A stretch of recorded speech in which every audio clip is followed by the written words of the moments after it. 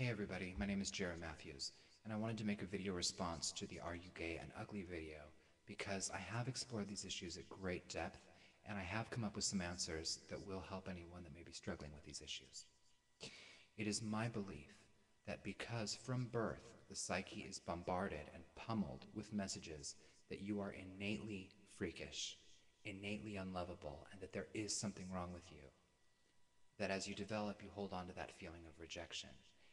And it filters through the levels of consciousness and manifests in the physical reality as insecurity, inferiority, a fear that you will never be loved and you will always be rejected. It's not true. The media would like to believe it's true. The media and advertising companies depend upon manipulating the psychology of humans to make money, and it's wrong. And people are becoming educated to that, but that's still going to take some more time. Because even now, though we are in the media, collectively as a people, we're being manipulated with images of socially acceptable homosexuality. But I'm not going to get into that right now. What I am going to get into is the cure to insecurity. For me, there were two things that changed my life. The first one is affirmations.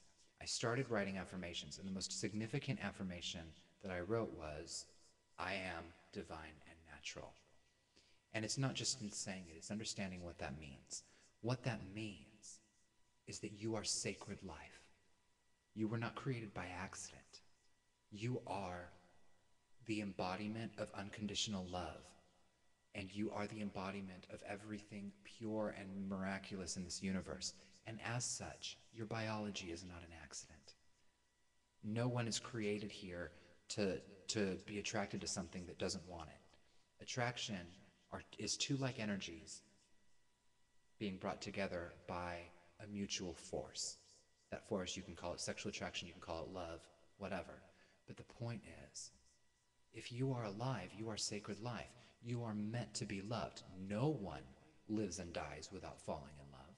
Everyone is loved, and there's nothing wrong with you. When you grow and mature and spread your wings, you will learn to love yourself in a new way. You'll be more empowered and you will become more attractive.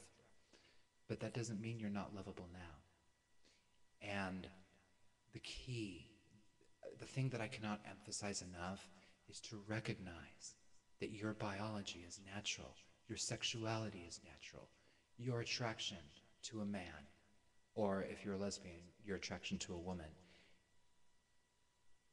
is love. It's the wisdom of the universe. It is the essence of the universe, love. And you were not created to be rejected. You were created to be embraced. And the second thing that really helped me was I really truly fell in love with a man who truly loved me. Our relationship did not work out. But we did truly love each other, and he loved me for who I truly am. And that made me see that at the time, I wasn't the person that I am today. And he was able to see through all that.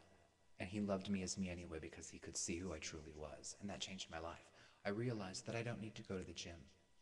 I don't need to masculinize myself, which is another issue in the gay community. Growing up, everyone thought I was a girl. People used to not believe me when I said I was a boy. I even worked as a girl for quite a while and was fired when they found out I was a boy. And I was beaten and terrorized, basically, to the point where I tried to be a man. And I did go to the gym, and I did try to masculinize for acceptance. That's a mistake, because what I am is a feminine being. And my biology is attracted to a masculine man. And I wouldn't be with a man that would be attracted to a masculine man. So if I look like one, I'm not doing anyone a service. The key is to love yourself as you are and recognize that you were created perfectly. And you can spare yourself a lot of pain and a lot of work to undo the damage that you do by trying to be something that you're not. But I guess I'll stop now. I could go on. I could go on. How cruel we are to each other, yes, people are running from their pain.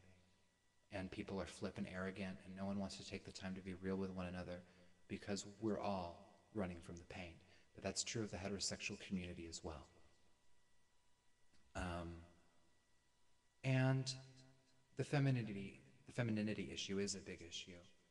Um, I am not as beautiful as the man that made the Are You Gay and Ugly video is in the eyes of society and the gay community because he's more masculine than me. And, but that's a crock of shit because any man that would sleep with me would never sleep with him. You know what I mean? And so it's really, the point is that everybody is beautiful and everyone will attract what they truly want when they just be themselves. And I promise you that's the truth. I promise you that's the truth. I guess I'll stop now. Bye.